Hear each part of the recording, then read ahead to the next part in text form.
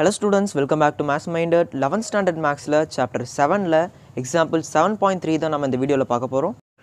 Find x, y, a and b அப்படினு கொடுத்துட்டாங்க. அதாவது x, y, a, b இது நாளையும் நம்ம கண்டுபிடிக்கணும். and வந்து ரெண்டு மேட்ரிக்ஸ் ஈக்குவல் அப்படினு சொல்லி கொடுத்துட்டாங்க. and வந்து ரெண்டு மேட்ரிக்ஸோட ஆர்டருமே வந்து 2x3 மேட்ரிக்ஸ் தான். ரெண்டு ரோஸ் 3 காலம்ஸ். ஸோ ரெண்டு சேம் ஆர்டர்ஸா.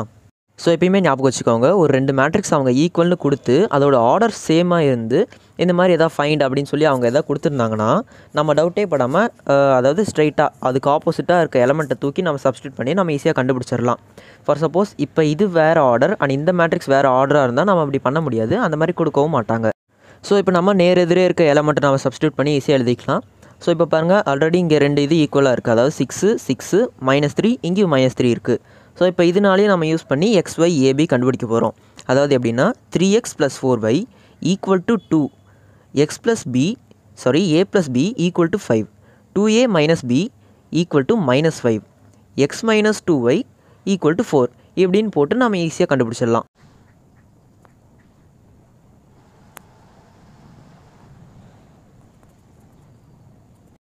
இப்போ பாருங்கள், நான் அந்தந்த எலமெண்ட்ஸை அதுக்கு அப்படியே ஆப்போசிட்டாக இருக்க எலமெண்ட்ஸோடு நான் ஈக்குவல் டு அப்படின்னு சொல்லி எழுதியிருக்கேன். அண்ட் இப்போ இதை நம்ம ஃபர்தராக சால்வ் பண்ணலாம். இங்கே பாருங்கள், a + b ஈக்குவல் டு 5 அப்படின்னு இருக்குது. இதுலேருந்து நம்ம பியை கண்டுபிடிக்கலாம். அதாவது b ஈக்குவல் டு 5a இந்த பக்கம் வச்சுன்னா -aவா. So b equal to 5 - a. இப்போ அடுத்து நமக்கு இந்த ஈக்குவேஷன் இருக்குது. இது எங்கே இருக்குது? இதோ இங்கே இருக்குது. இப்போ நம்ம இதில் சப்ஸ்டியூட் பண்ணுவோம். bக்கு பதிலாக 5 - a நம்ம சப்ஸ்டியூட் பண்ணலாம். 2a - 5 - a equal to -5வா. So இங்கே 2a - 5 + a equal to -5. So இங்கே 2a இங்கே ஒரு a, மொத்தம் 3aவா. இங்கே ஒரு -5 இருக்குது. இந்த -5 அந்த பக்கம் போச்சுன்னா +5. ஸோ இங்கே ஆல்ரெடி ஒரு -5 இருக்குது. ஸோ இது 0 ஆகிடும். So 3a equal to 0. 3a equal to 0னா என்ன? a ஈக்குவல் டு 0 தான். ஸோ இப்போ இந்த a ஈக்குவல் டு 0 நம்ம இங்கே சப்ஸ்டியூட் பண்ணுவோமா. b equal to 5 - 0. therefore b equal to 5. இப்போ நமக்கு ஏவும் கிடச்சிருச்சு, பியும் கிடச்சிருச்சு. அதாவது a equal to 0, b equal to 5. அதே மாதிரி நம்ம இங்கேயும் கண்டுபிடிச்சிடலாமா. x - 2y equal to 4. x - 2y equal to 4. இங்கே நம்ம எக்ஸை கண்டுபிடிச்சோம்னா x equal to 4 + 2y. Okay, இப்போ அதை நம்ம இங்கே சப்ஸ்டியூட் பண்ணுவோமா. 3 × 4 + 2y + 4y equal to 2வா.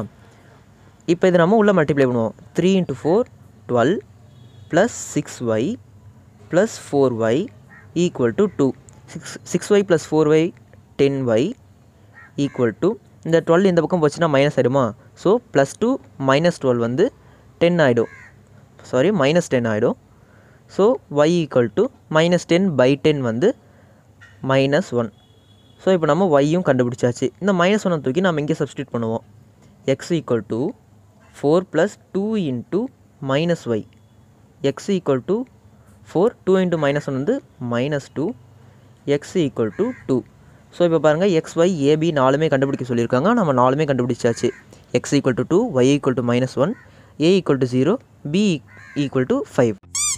I hope இந்த சம்பவம் எல்லாருக்கும் பிடிச்சிருக்கும் நான் நம்புறேன். நம்ம மேக்ஸ் மைண்டட் சேனலுக்கு சப்ஸ்கிரைப் பண்ணி பெல் நோட்டிஃபிகேஷன் எனேபிள் பண்ணி வச்சுக்கோங்க. ஸோ தட் நான் போகிற எல்லா வீடியோஸும் நீங்கள் பார்ப்பீங்க நான் நம்புறேன். தேங்க்யூ.